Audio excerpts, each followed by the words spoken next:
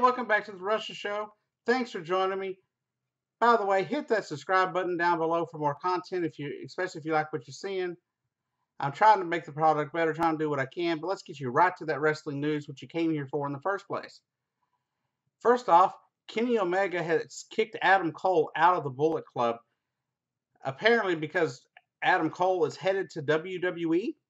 The belief is that because he was kicked out of the Bullet Club, it proves that he is not headed to New Japan Pro Wrestling, and he is headed to NXT, is the rumor going around.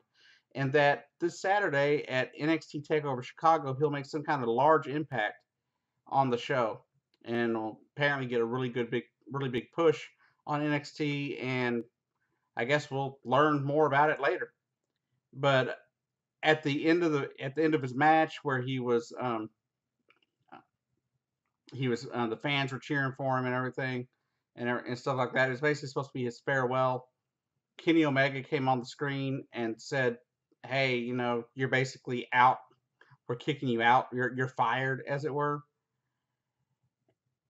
And then Marty Scurll and some friends proceeded to beat up Adam Cole, and after that's when the fans did their farewell. And apparently he will be at NXT TakeOver Chicago as soon as on Saturday, and if not there, sometime in the very near future. And this takes me on to another person who wasn't that long ago that they left New Japan Pro Wrestling and the Bullet Club, and that's AJ Styles. AJ Styles didn't go through the NXT system, and he believes that all new wrestlers should, and that maybe even he should have gone through the NXT thing so he could figure out how everything works in the WWE. He's like, everything is totally different from the indies, like, from New Japan, Ring of Honor, and everything to WWE. He's like, it's just totally different, a lot harder. It's basically they put him out there sink or swim. It's either he did really good or he failed and he had been out of the company. And a lot of the new people, they need that. According to him, he feels that they need to go in through NXT. That way, they're not just thrown in like he was, and because you make one big mistake and WWE is likely to, can you and get rid of you.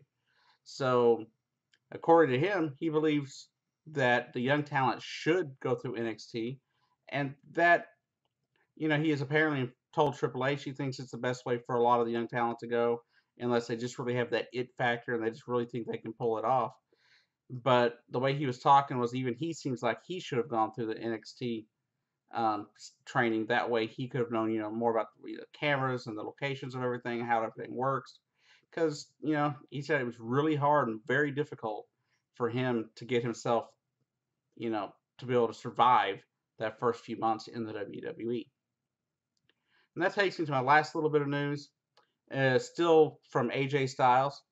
AJ Styles did a table for three on the WWE Network that recently went out on the WWE Network. It was with Shawn Michaels and Kevin Nash, and in it he compares the members of the Bullet Club leaving New Japan Pro Wrestling and going to WWE. Like Finn Balor left first off, he says, and then it was him and Gallows and Anderson leaving. He's like, he compared it to the WCW, stealing away, Kevin Nash and Scott Hall and breaking up the Kliq back in the late 90s. And he compared it to that, saying it's pretty much the same thing, because you had a really close core group of friends that really loved to hang out with each other. They went out, they did everything together and all that stuff. And he's like, it's kind of the same when, he left, because they left a lot of friends behind at New Japan Pro Wrestling that they really enjoyed. It was kind of a similar difficult thing. It's, still kind of heart-wrenching to leave your friends behind, even though you're doing what's best for you at the time. So be sure to check that out over on the WWE Network. Table for Three should be a good episode for you to watch if you've caught any of the others. It's some of the other episodes have been pretty cool. By the way, they're not paying me to let you know that. I just really love the WWE Network, and a lot of the stuff you get, a lot of information you can learn from some of those shows like Table for Three. And of course, I really enjoy watching, some of the NXT stuff and things like that as well. But they're not paying me for any of that. It's just one of my favorite things to watch.